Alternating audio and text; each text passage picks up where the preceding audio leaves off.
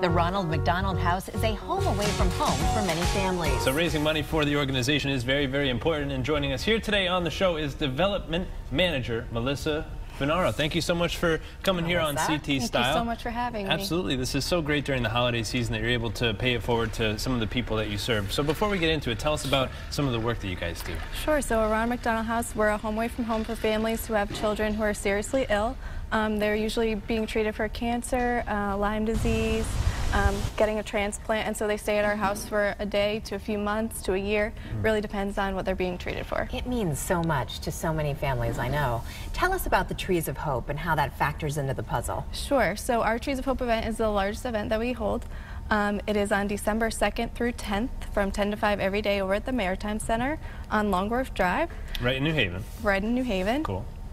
We have over 155 displays, and they're all raffled off at the end of the event to some lucky winners. All up? Were you no.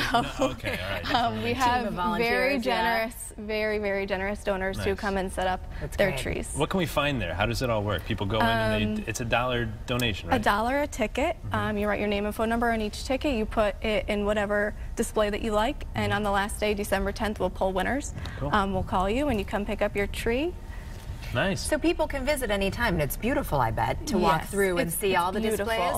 Throughout the hallways and the lobby of the Maritime Center, there's over 150 displays. Wow. What are some of the things? I know we had some photos up there, some trees and whatnot, but what are some of the most unique things that you can find? We have a New York Yankees tree, so you could win Yankee tickets. Oh, we have a sweet. Scratch-off lotto tree, so you could try your luck at winning some lotto tickets. Are you guys Red Sox fans or Yankee fans? Red Sox fan over here.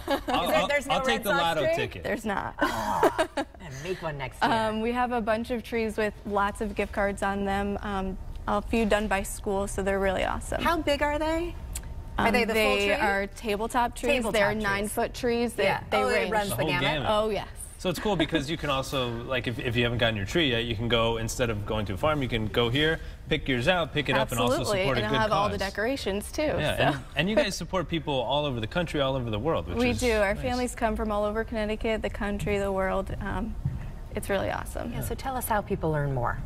Is there a website they can go to? We have a website, www.rmh-ct.org. Nice. And the hours of operation again?